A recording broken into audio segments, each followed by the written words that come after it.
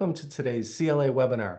Today's topic is Clean and Green, Sustainability Practices for Today's Laundromat Operations.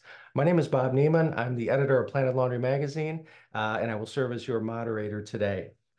Each month we like to take a topic that appeared in Planet Laundry, and today's topic actually is the cover story of the June issue, and this is a chance to go a little bit deeper into that topic. We'll begin by asking our panel some questions, and then you can ask your questions at the end of this program. So let's meet our panel. We have with us today Dave Heberly of Ozone Laundry, Kathy Neely of Spin Doctor Laundromats, and Matt Seauer of Washworld Eco Laundry. Thank you so much for being here, all three of you. Dave, let me start with you. What's your personal definition of a green laundry?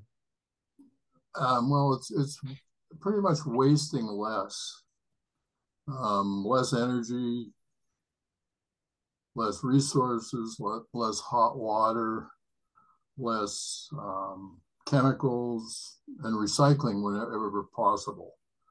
And then really the big part of that is then preaching what you practice, and try to get others to understand what you're doing, and try to give them a reason that they should also do similar activities when they're laundering.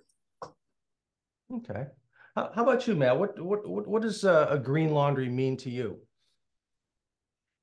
Green laundry to me is a laundromat that is built and operated with sustainability and environmental stewardship in mind. It's one of its primary core values, and it actively markets that core value to its customers.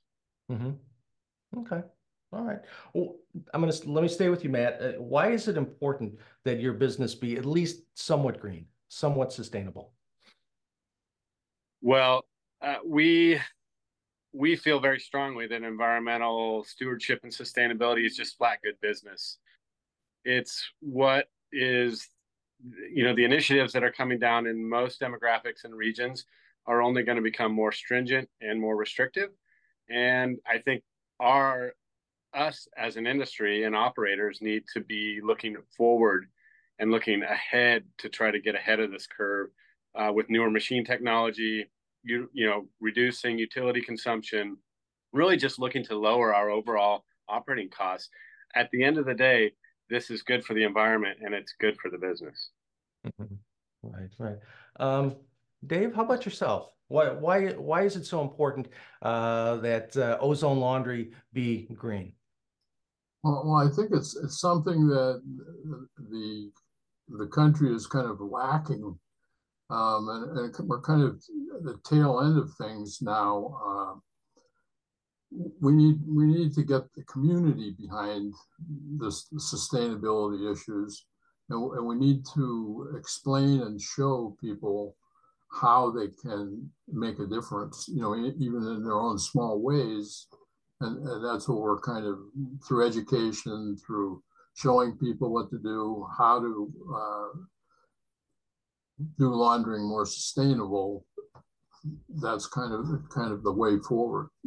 We can't always start from the get-go with, more expensive and new equipment that is, sustainable. Mm-hmm. So we have to stress the behaviors and teach people, get them thinking about how they can make less of a waste and use less while they're laundering. Right. Kathy, same question for you. Why is it important that you run a somewhat sustainable business? Well, there's a couple of reasons. The first is that the general public seems to think that we generate a lot more pollutants into the environment. So it's really good for the image of laundries in general that we have a green footprint, that we're thinking about that in terms of doing good things for the community. But I especially agree with Matt that it's just good for business. If you're thinking strategically, your core customers right now are millennials.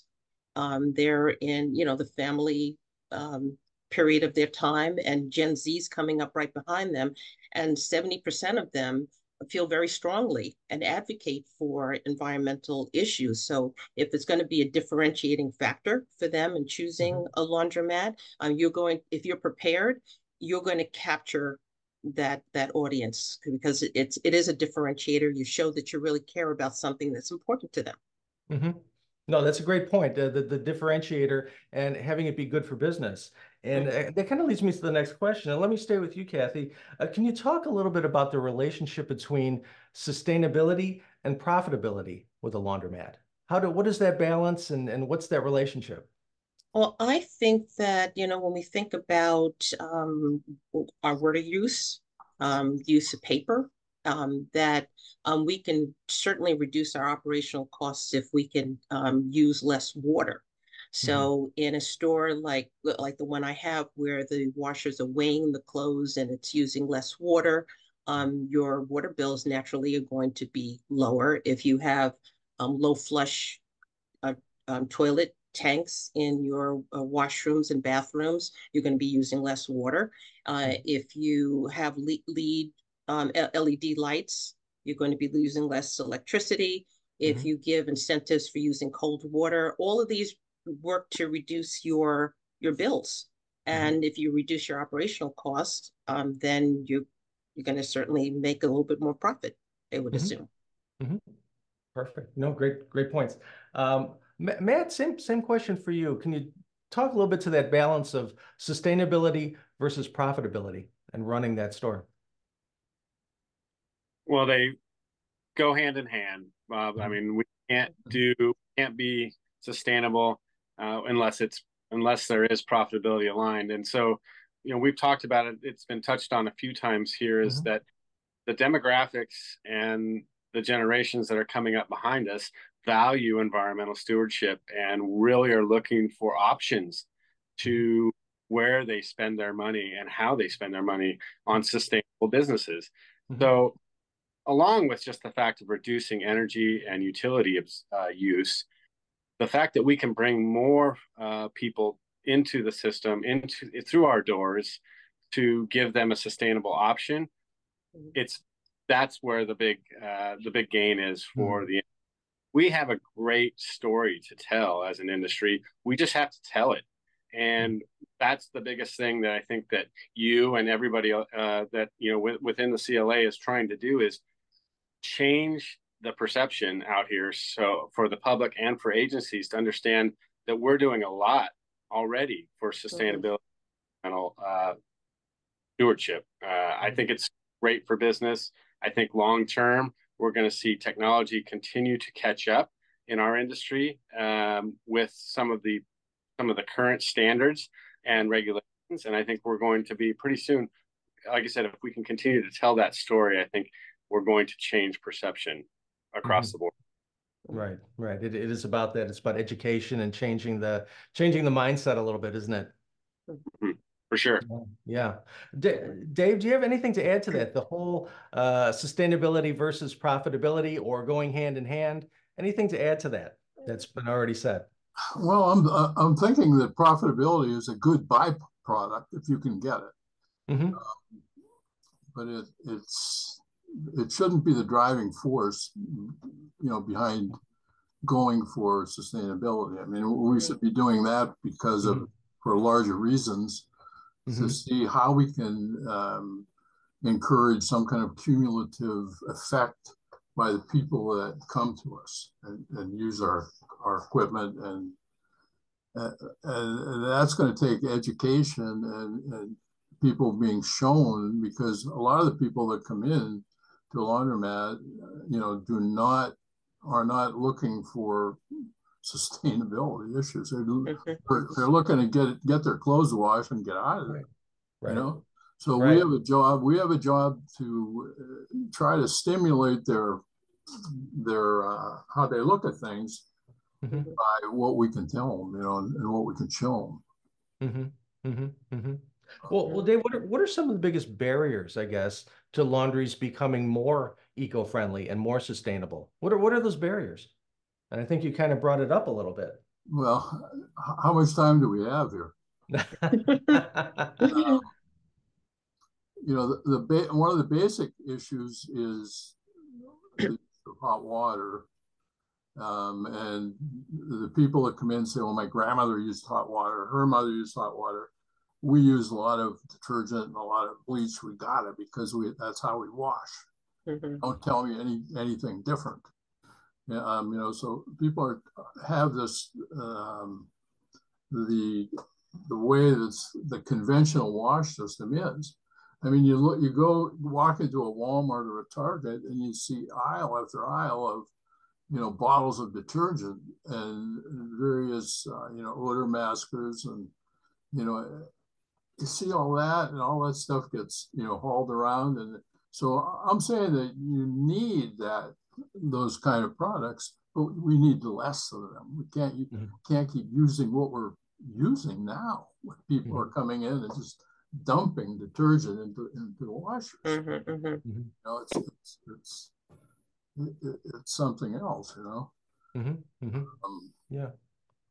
I know it's a lot. It has a lot to do with educating people and to getting them thinking along a different way.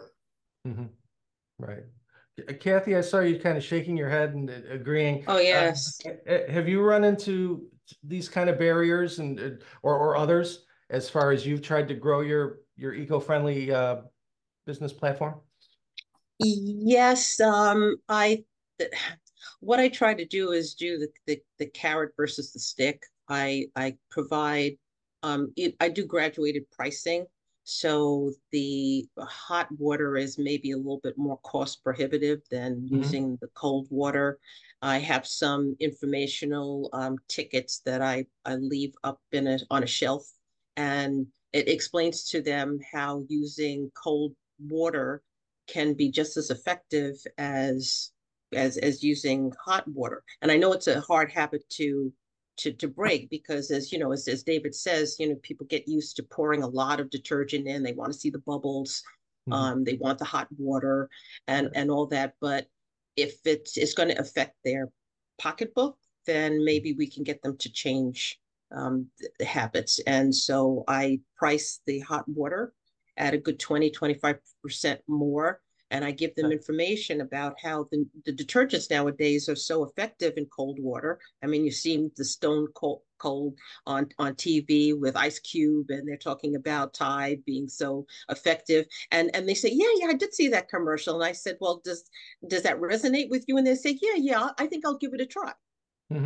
So, you know, it is, you know, as David says, you know, educating people for sure. But I think that anyone who's an owner right now should think about doing the small things, you know, just putting the recycled containers, or at least one out, so you can get them into the habit of doing things in a sustainable fashion, and also looking to find out if there's any government grants for doing solar or doing the LED lights, things like that, that they may pay a nominal charge to do and install in their home, in their business.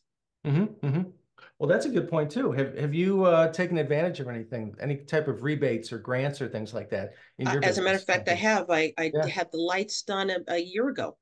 Okay. Throughout the store with the LED lights, it cost me like must have been less than $100 to put them in the entire place. That's terrific. Yeah. Okay. Again, it's just knowing that and looking for that I guess free money a little bit too. Sure. Hey man, how about you with this whole topic of barriers? You've got 3 stores that have eco in its name. So you know, obviously, you know, it's really important to you. Have you run into, what are some of the biggest barriers that you run into as far as running a business that way or sustainable? Well, we're talking about 2 different barriers here. We're talking what my peers have been saying, which is customer mindset and habits.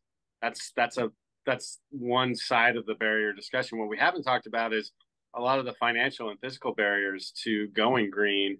You know, machine technology costs and logistics constraints in buildings. I mean, there's a lot of folks on the East Coast that can't put the types of machines in. They don't have access to adequate water systems. They don't have access to great natural gas sources. So the idea of being able to really green up can be restrained by your environment, by buildings, by agency codes and restrictions. And ultimately, it's a combination of both, right? So we're having to change that. We're having to educate consumers and so that they understand how to wash in a greener fashion, while at the same time we have to overcome the barriers, the physical and financial barriers, to give them technologies to do what they do to do those things. It's not enough to be using 25-year-old machines and trying to teach them how to wash differently when we as operators aren't doing what we need to do, which is to upgrade, to embrace the new technology, to be a greener and create a better footprint for everybody. Yeah, 100%. Right. It's kind of a two-way street. It is. For sure. Absolutely. Okay. I just want to remind everybody that we've got a great panel here, and any questions that you may have as we're going through this program, please feel free to type them into that question box, send them over, and we'll have the panel. Let's take advantage of them and their knowledge here today. So certainly send your questions in. I have another question, which is just sustainability trends. What trends are you all seeing right now within the last couple of years? Dave, let me start with you. What are some sustainability trends that you're seeing in the industry? A lot of them are small. The lighting is, they're just almost no-brainers. The LED lighting, and those are so much more efficient. But a lot of them are costly, and that is an issue when things cost a lot. It's hard to do multiple costly things at once for a typical laundry owner. One issue, I think, still on the barriers, but is that the laundering in general has so many segments to it. Our laundromats are one of the segments that we're talking about now, but also there's on-premise laundries that typically are in hotels and other businesses that do their own laundering that don't go to laundromats to do it. And there are also commercial laundries that have large businesses, and then there's residential laundering. There's all this kind of laundering. There's government, like they do laundering even at submarines. There's a system there. So you got just all kinds of different laundering. There's nothing that's tying everything together with a recommended system. We're still back at the old conventional system that's been around for 100 years. I don't know if some, and that affects also people that are doing the regulations. So the people that are doing regulations for one of these segments are not thinking about the others. And it's just, we're kind of splintered on laundering, where people can go and do it. And it just, we need more coordination. I think, let's see, Matt, you said something about that inconvenient truth a while back. And then there was something called the Montreal Protocol that prevented the release and the manufacture of coolants, and that saved the ozone layer and all of that. We need more of a larger, broader involvement with various segments to arrive at the best way and what we should be doing. Right. Absolutely. It's a much bigger picture than even that. So, well, Kathy, how about you as far as just some trends, just some industry trends that you're seeing regarding sustainability within the last couple of years? Anything that's kind of taking hold? I've noticed that those owners that have standalone stores that aren't under a lease necessarily, doing the solar panels. because that can significantly decrease your cost and use, obviously sunlight to run a lot of, some of the lights and equipment in the store. I see that. And now that some of the malls are installing EV chargers, that can also drive customers not only into the facility, but also set the tone for the landlord and the business that you're interested in that, and be mindful of the fact that a lot of people are going to have EV cars, and be prepared for them when they do arrive. So those two things I noticed. Yeah, those are two great points. Absolutely. Matt, how about yourself? What trends are you seeing taking hold as far as the greening of the industry? Well, I've been in the industry for 12 years now, and I would say that the push environmentally over the last 3 years has been the strongest. And I think that's only those tailwinds are only going to continue to increase over time. What we're seeing recently over the last 18 months is a move towards cold water only stores, embracing this ozonization systems, ozone systems, and coupled with cold water only. So getting rid of boilers, going to small, high efficiency, standalone tankless water heaters to just heat small amounts of water for bathrooms and sink areas, and really go cold. And in fact, we're building a new store in North Portland, and it's going to be cold only. And we're going to educate our consumers about what it's like to get to not only get just as clean clothes, but to extend the life of fabrics, to extend the life of their clothes, and really benefiting long term from making a great environmental choice up front. But we're going to make that for them. And we're in an area and in a demographic that we think is going to be very, very open and accepting of that change in ideology as well as habits. And we talked about habits and how those are so hard to break. This is going to be a trend, I think, that we see as we move as an industry. I think you're going to see more and more of these cold only stores popping up. That's fascinating. Yeah, can't wait to see what happens with that down the road. Absolutely. Yes. I want to ask each of you what specific eco-friendly practices you're currently initiating at your stores. And let me start with you, Dave. Dave, what are some of the eco-friendly things that you offer your customers and that you do at your business?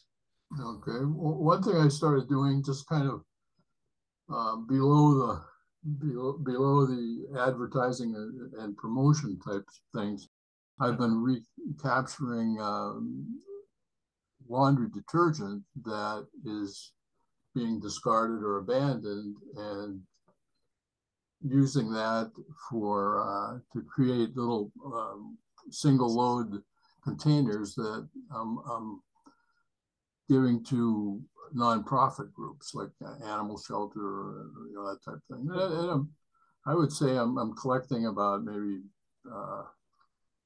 5 or 6 large containers worth of good detergent a month or so, and that's being distributed, and that's real helpful to some of those people.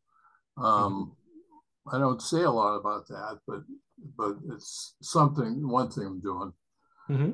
Another thing would be, sometimes the smallest things makes a big difference. For years, we had people propping open our outside door while they're bringing in all kinds of laundry, and leaving the door jammed, propped real wide open. To stop that, we just installed a little, like a half of a tennis-sized ball doorstop outside in the sidewalk, and they can only open the door to a 90-degree angle, which is all they really need anyway. Right. And that the problem went away. I think Kathy, you think said something about the hand dryers, the automatic hand dryers. Those were good. And the recycling, we religiously recycle everything, even though people continuously throw the stuff in the wrong things. True. Pick them out, but and some people are actually getting to doing that better now. They're really trying to, we got signage, and they're almost embarrassed to throw it in the wrong tub, So we're doing a lot of little things that seem to be helping, and we feel more comfortable about doing that now with people, because people seem to be more understanding now than they were a couple of years ago. Right. When you're trying to augment their behavior a little bit. Right. A little easier to sell. Well, those are all really great things, and little interesting small things that you might not think of. That's great stuff, Dave. Kathy, how about you? What kind of practices? And again, you've shared some already with us, but anything else maybe that you haven't shared that you're doing in your day to day? Well, let me think. So I mentioned the LED lights. I'm looking at my list here. The recycling stations that we have, and David and I have the same issue with people reading the signs and thinking, does that apply to me or not? I'm not sure. Right. Then the low flush toilets, motion sensor lights, the hand blowers. We do donate to the environmental groups on an annual basis. We do not bring paper towels into the store, because people have gotten into the habit of, I spilled something, give me a paper towel. And I'm thinking, no, we're not cutting another tree down. Just we'll come out with a rag and we'll clean it, or with a mop and we'll clean it, and get them out of the habit of, I got to get another piece of paper, kind of thing. So that's one thing. I mentioned the graduated prices, the less for cold water, more for warm water as well. And then we post our policies up, and best tips for getting a good result that includes cold water and less detergent. So we're making some impact, but yes, a lot of it is education and changing habits. But we tried it on all different areas, and see if something sticks. Right. It's trial and error. Absolutely. Yeah. And Matt, how about yourself as far as what type of eco-friendly practices that you're offering at your stores? I think Dave and Kathy did a pretty good job of capturing the most everything that most everybody's doing. I would just say that if you're going in to buy a new store, retool a new store, or build a new store, that's your opportunity to start thinking sustainable. Right. It's after the fact. It's really neat that you build into your business model, into your customer experience, and because you'll feel you will get those rewards. We talked about agency programs that are out there. We work really closely with the Energy Trust of Oregon. So every time we're getting discounts for all of our equipment, all of our lighting. Everything is built for the most efficient from an Energy Trust perspective. And us, obviously, the biggest rebates for the program. So it's good. It's a win-win for everybody. And that would be my biggest takeaway, is that this has to be something that you're thinking about from day one in your business. Yeah, no, that's a great point. After you've done the basics and you've upgraded your equipment and you have efficient equipment, maybe you've done the lights, you've done the obvious things, what are some outside the box items that you've thought about, or you've maybe implemented or are beginning to implement? Just some stuff beyond the basics of being green. And Matt, let me start with you on that. Well, I mentioned ozone. Ozone is something that's become very popular in our so ozonating the water, and that gives us a lot of great benefits. Machines, cleanliness of the machines, odor of the, reducing unwanted odors in the washing process, as well as allowing us to wash 100% cold. So that's probably our biggest piece of it so far. But we're also exploring. We'll be exploring with this new store the Perfect Pour system, which is the injectable soap system, up to 10 products that can be injected at the machine itself. And the reason that's becomes and it hits on the environmental front is because it reduces waste by almost 70%. So you guys, and we all know, we've seen every customer that comes in and loves the soap, Yep. overuse the products with Mhm. the system. They're allowed there. That it's a metered amount. It's very economical, and it's something that we can offer to our customers while still giving them the opportunity to bring their own Mhm. material. If they want to bring their own detergents, if they want to bring their own stuff, they can. But this is Mhm. going to be a lot more efficient with the additives. And Mhm. so with a spectrum of up to 10 different products. So that includes bleach, that includes vinegar, that includes all of your uh, different types of, of soap, Mhm. both both the not name brands and the non-name brands, as well as free and clear options. It just gives you a whole lot of options, and at the same time, you're helping to extend the life of the machines because they're not overloaded with material and soap Mhm, and mhm. build up. Yeah. So ultimately, the idea is if we can get 1 to 2 more years out of machine life, that's Mhm. good for the environment, Mhm. right? So Absolutely. we're not having to build build new stores earlier. Everything kind of comes in cycles. Yeah. Yeah. Perfect. Perfect. Perfect. Um, Dave, how about yourself? What outside the box, beyond the basics? What are you thinking about? What are you seeing? What are you maybe implementing? Well, I do have ozone. I've had ozone, a total, wash system for 3 years Mhm. now. And it's been brutally difficult to convey the numerous benefits that Matt just spoke about, which are all true, to what I live in is kind of a desert of that kind of technology. I mean, Mhm. the closest one to me using a similar wash system, I think, is a couple hundred miles away. You know, Mhm. Right. one in Pittsburgh, one, so it's been a real challenge getting people who understand, and once they understand it, try it and use it. It's great, but Mhm. it's hard to get people to come for a pure environmental type reason to say, gee, that's a good way I can help the earth. I'll use ozone at this laundromat. It just Right. hasn't worked that way yet. Yeah. Okay. So I have that. And one other little thing that I did was we have most laundromats have the detergent machines, the vending machines with little boxes and such in Mhm. it.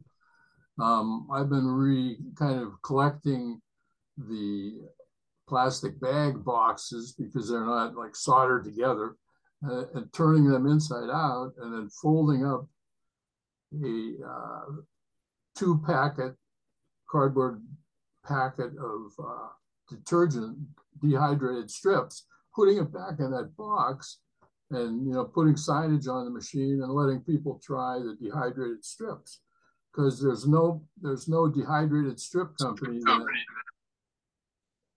Mhm. that is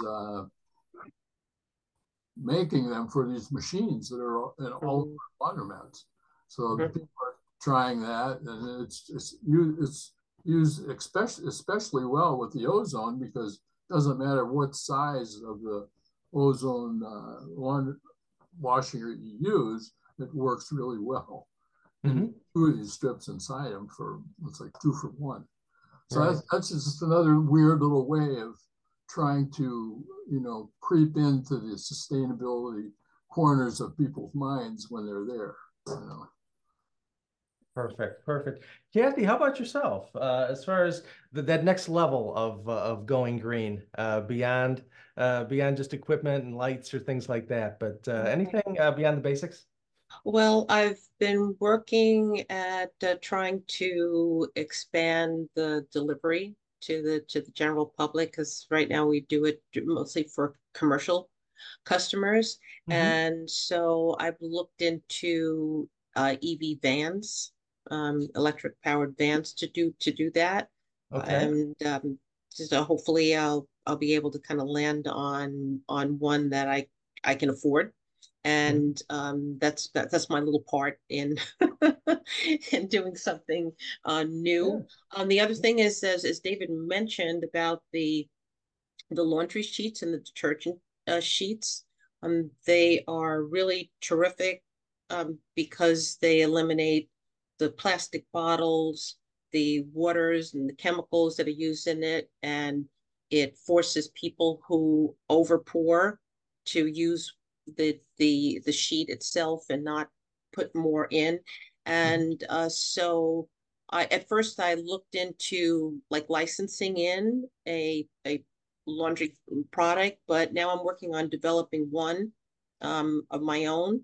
And to Dave's point about them not being available in event size, that's my thought is working with a company that can package it into event size, that we can now introduce that to all of our customers, the laundry sheets, the detergents. Oh, okay.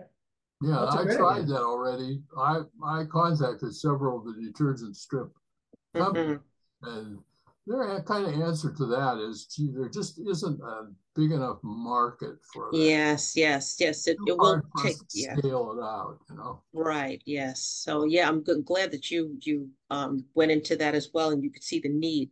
So I'm like starting with a larger package right now, just to kind of get a little traction, and then proof of concept, and move into a vended size that we can all use. Great, great. This is for any of you. Is there any new green technology that you're seeing out there, maybe in some other industry, that you think, well, that might down the road work for laundry? Is there anything that you're seeing or you've read about, or I don't know, anything in your minds on green technology that might be new that might be coming down the road? I don't know. I guess we can't use recycled water like auto wash Mm. people, but Right, I don't know. right. Reclaimed water reclamation. Mm-hmm. Okay, I just thought I would ask that one. We do have a couple questions, so maybe now's a good time to hit into those. Someone's asking, do you feel that your suppliers and vendors are assisting you with your green initiatives? And that's anyone can take that one. Do you feel you're Not getting that the much. assistance from the industry that you need? Not much. I don't think so. I think that the manufacturers and the companies that make most of the laundry products are pretty much homed into, doing the same old, same old. It's I would agree. See almost any, you know, I tried that too, but I got, pretty much turned down by anybody that for even like wasting time talking about it. I would say more I don't agree with that. I think that, from what we've seen over the last 30 years from a manufacturer standpoint, I mean, extractors are 60% more efficient with the use of water than they were 30 years ago. Now, I'm not talking. That wasn't driven by the CLA. That was driven by manufacturers. So I think that there is a common goal here to understanding that everybody needs to be thinking environmentally. And I think it's just like everything, is that there has to be a partnership. It's driven both by economy, consumers, and business and manufacturing. I know that there are manufacturers out there working on lint trap technology, so we can get rid of lint screens and being able to trap all that in different ways, so that we're putting less lint debris out into the atmosphere. Those are not initiatives that were driven by specifically consumers, but I guarantee you that there's governmental regulations and there's agency pressure to do those types of things. So it's got to start with manufacturers. It's not going to start with operators. So I believe that there is a real push on the manufacturer and the vendor side to embrace sustainability and environmental. And I definitely would agree with that, and I think it's mainly because the regulations from the governments coming in, and also the manufacturers that are in Europe, they're their mindset is more on about sustainability. That we're kind of late to the party in the US. So I think those two things together kind of are really driving it. I think the product people I'm talking about detergents and things like that. Their mindset, it appears to me that they're more concerned about legality of being sued, like with pods, and that, or reducing their packaging because they can't deliver it. And those things that are costing them a little bit money or would put them in danger from a public relations standpoint, that it actually do anything on that side. Yeah, So, when I was speaking about manufacturers, I did not mean equipment manufacturers, like supplier manufacturers that supply most of the ingredients that we use with the equipment that is now becoming much more sustainable than it was before. Right. Yeah. I don't see anything happening. Free and clear is not the greatest thing in the world because, so what if there's no aroma or no dye in it? There's still all kinds of other things. What people need to do is use less of it. Get as best as we can and use less of it. But there are products out there currently, even on the mass-produced markets with Tide and Gain, with regards to high efficiency cold options. So now there are liquids. There's liquids that are being developed just for cold water use. That's an environmental friendly product. High efficiency doesn't mean the greatest sustainability, though, because the people still have to wash all the chemicals that are in have to rinse it out, and use more water to rinse it out now. And also, it leaves an odor in the machine. So there are issues. No product that I can see is just totally wonderful product, without some issues. Well, this is a great question and a great conversation that could probably go on all afternoon. But I appreciate the point and the counterpoint on that too. There's a second question here, and it's on wash dry fold, and I don't know how many of you offer wash dry fold, but it's what are your thoughts on that? And as it seems to be getting more popular, and is a wash dry fold service better for the environment, or perhaps is it worse, adding more plastic to the environment? What are your thoughts on that? Kathy, can I start with you first? Well, I'm thinking that I do offer wash, dry, and fold, but I'm thinking that because we do those processes professionally, using less detergent, Right. right, and in a more sustainable fashion, that we're probably doing a better job at it than our customers. Matt, how about you? Absolutely.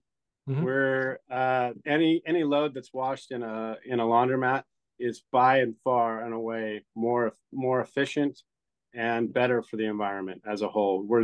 Like Kathy said, we're using the right amount of products, but we are absolutely using less water.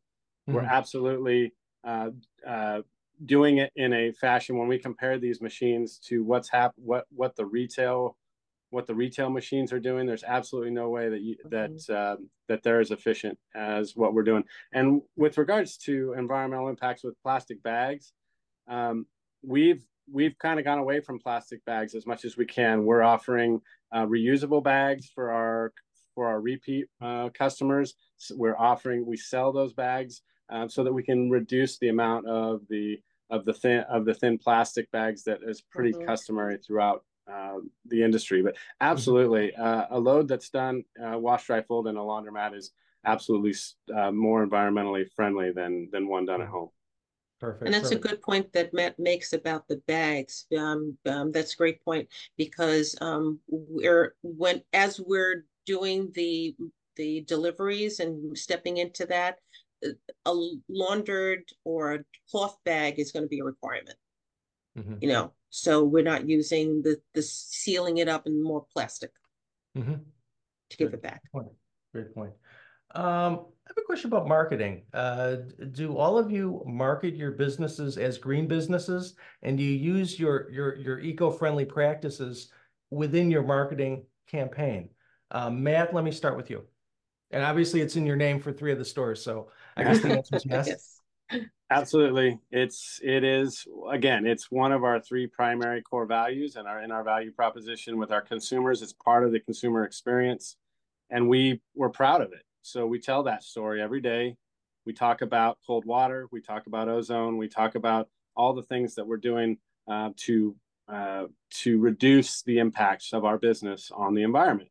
And it's not that it's the only thing that we use to attract a new customer, but the reality is that the customers really are, they're out there. We know the demographics out there, and why we would not want to market to all of those potential customers, especially as that's a group that's growing over time. We really want to embrace that. So I think all operators have to do that. Any operator who wants to be successful long term in this business and into over the next 20, 30, 40 years is going to have to embrace environmental stewardship and sustainability. Right. David, what are your thoughts on that as far as marketing yourself as green? Well, in the store, the importance of having good signage, clear and present. And there, also some kind of a television presence, there. Nothing fancy, but trying to put the environmental information and education on like bulletin boards and flyers that we have there. Once in a while, I'll do like a proposal. For instance, ozone is a great way to disinfect and sanitize things. So I'll do one that would go out to like dermatologists to say, hey, it's a good idea to tell your patients about it that, have skin issues that, they'll really love something that's washed without any chemical residue in it. It's an opportunity for them to do something for themselves beyond normal, they can do it themselves. So once in a while, I'll send some feelers out to places, to businesses I think could do well to let their patrons know about something that we're doing. Yeah, those are great ideas. Kathy, how about you? How do you market the fact that you're a green operation, or do you use that in your marketing? Yes, I do. It's one of our brand pillars, and so we have a page dedicated to what we do to try to be more green and eco-friendly on our website. We have it framed and hung up on the wall in the store. And we also, in our advertisements, we do indicate that, we donate to the Nature Conservatory and that we try to do best for the environment. We could definitely do more.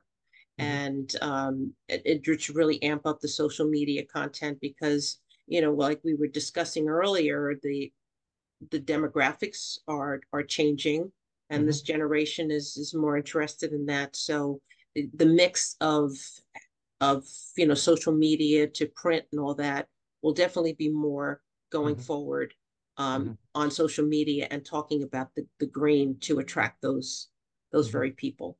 Right. And that message is certainly resonating more so as the demographics shift and as customers shift as well. Yeah. Last question for all of you, and it's for all of you.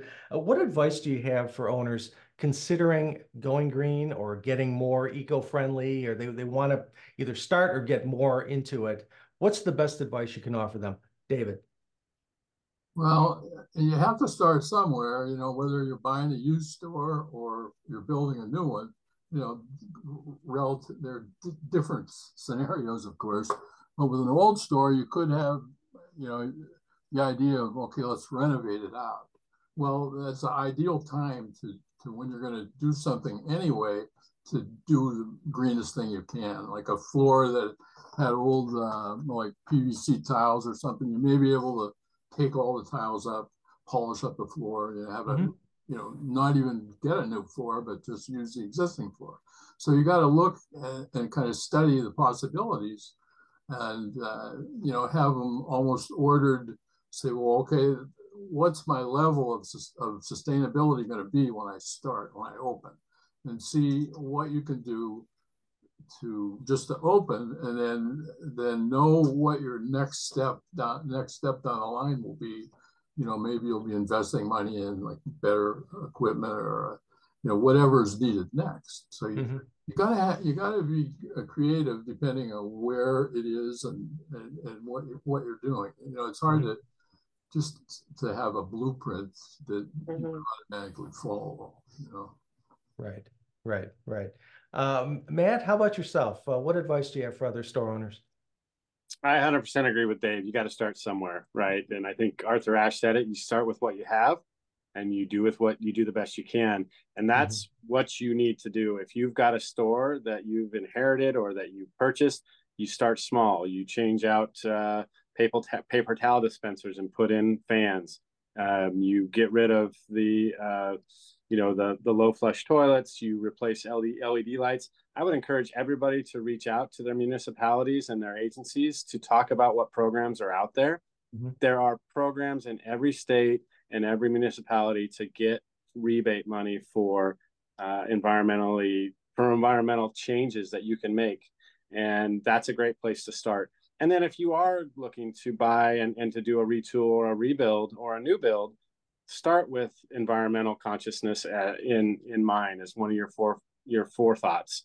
Don't let it be an afterthought in your decision process. Build your business around sustainability, and it will pay off. And Kathy, I'm going to give you the last word. What's your advice for laundry operators? Matt and David made some great points. And most importantly, if you are building out a store or retooling an existing one, think about that as Matt was saying, just from the start.